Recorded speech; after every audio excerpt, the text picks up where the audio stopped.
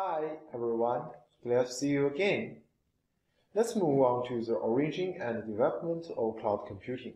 In today's video, I will introduce a brief history of computing and the cloud computing evolution. Let's take a look at the history of computing. Traditionally, the general software design has a series of discrete instructions.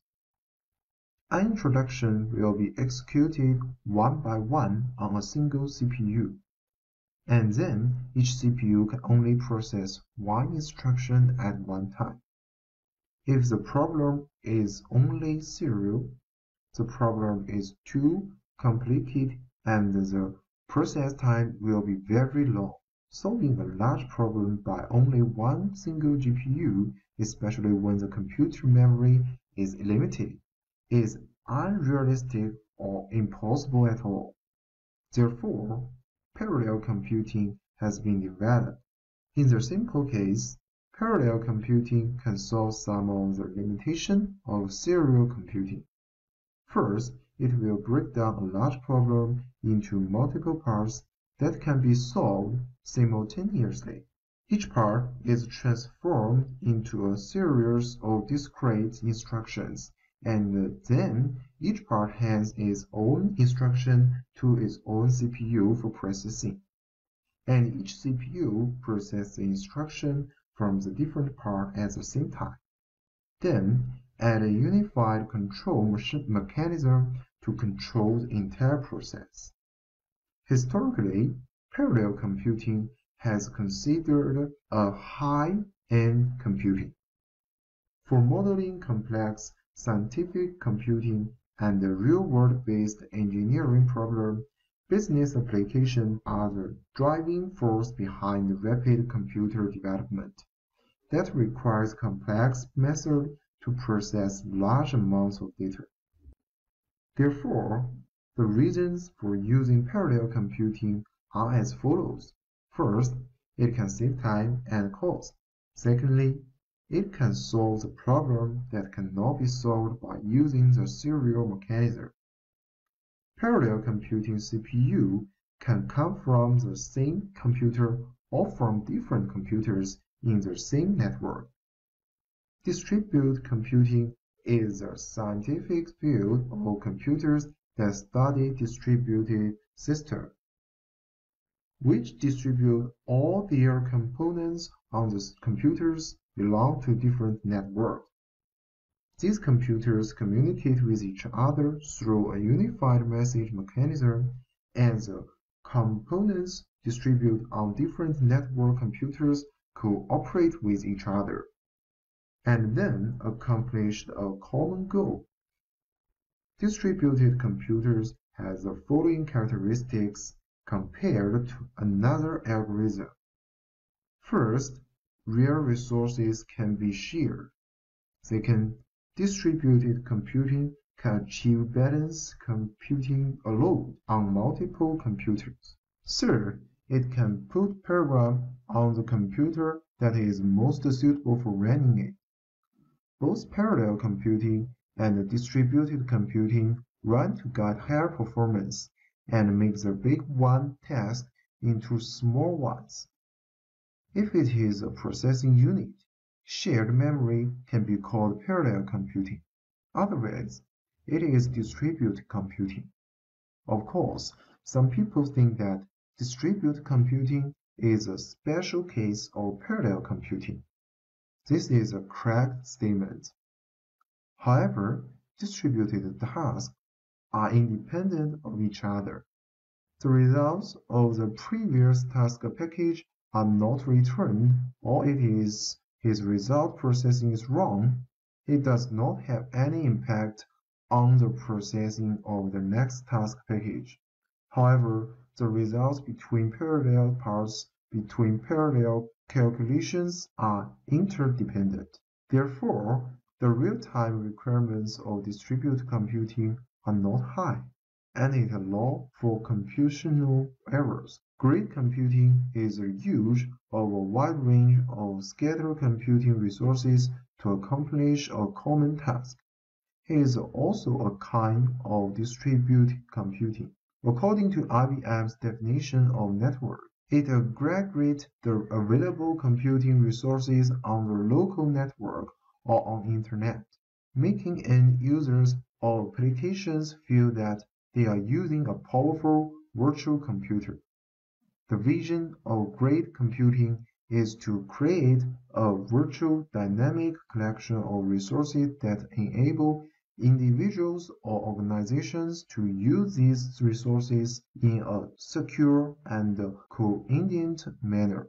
Network computing, the most common used application in our life, belong to network computing, which is BT download. Everyone knows BT download. That is, while you are downloading, you are also providing resources to others.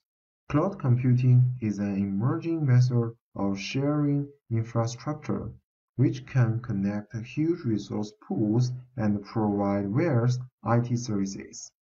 Many factors have driven the needs of such environments, including connected devices and real-time data streams. SOA, adoption and search, open collaboration, and more. Cloud computing is different from other computing. It puts all the jobs in the cloud, and the user only needs to connect to the cloud through the internet to complete the whole process of the job. From the initial birth of the cloud computing concept today, the enterprise IT architecture has experienced three milestones in the development phase, from the traditional cost architecture to the target cloud architecture.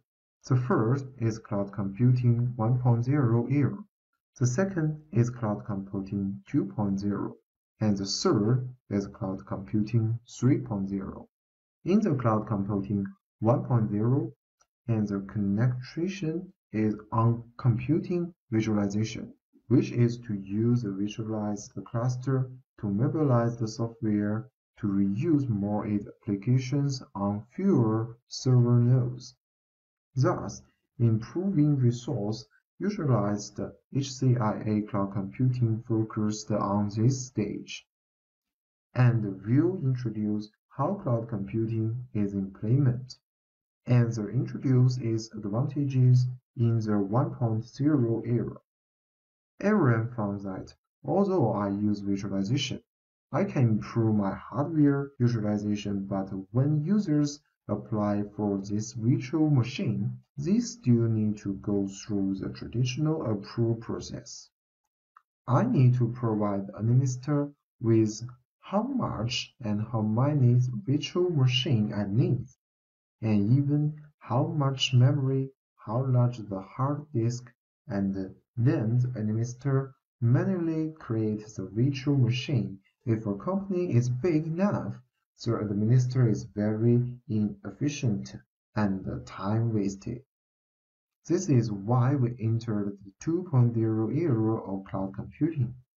In the 2.0 era, it is aimed at the institutionalization of resource cloudization and management of infrastructure cloud tenants and cloud users. At this stage, it is necessary to manually create a virtual machine manually, create a cloud disk, and so on, become automatic at the same time.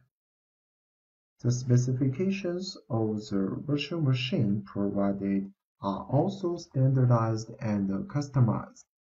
If the user does not meet, they can see the virtual specification they need, apply the self-service, and then the administrator only needs to pass the approval, and the user can use their own virtual machine. In the 3.0 era, cloud computing is concerned with the reconstruction of cloud native and business.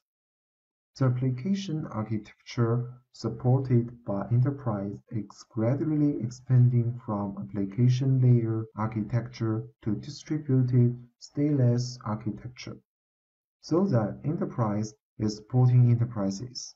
Business agility, intelligence, and resource utilization efficiency has taken a new height and step. In view of the three milestones of cloud computing development, and the evolution mentioned above, the cloud computing 1.0 has generally become a past tense, and some industry companies has completed the initial construction of cloud computing 2.0, and they have already considered further expansion of the phase, as well as the evolution towards cloud computing 3.0. Another part of customer is moving from the cloud computing 1.0 era to the 2.0 era, and even the evolution and the implementation of cloud computing 2.0 and 3.0. Okay, everyone. From the past several videos, I believe you have known the history of Internet, the history of computing, and the three eras of cloud computing. And in next section, I will introduce two basic computing models to you to help you to understand cloud computing. And see you in next course. Bye!